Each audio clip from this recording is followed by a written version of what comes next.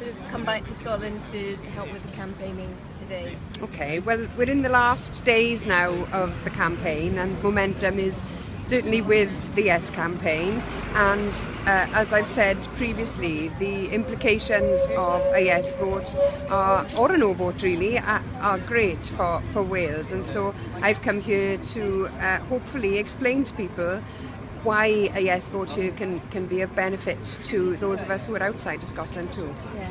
And we're outside the Victoria Hospital, and you're specifically discussing the NHS with Nicola Sturgeon today. What information are you bringing Scots about the experience in Wales? Well, the National Health Service, as we know it, as a public entity, is under threat because of decisions that are being made by the Tory Liberal Democrat coalition in Westminster. Through a mixture of privatisation, austerity and patient charging, the NHS, as we know it, will be no more.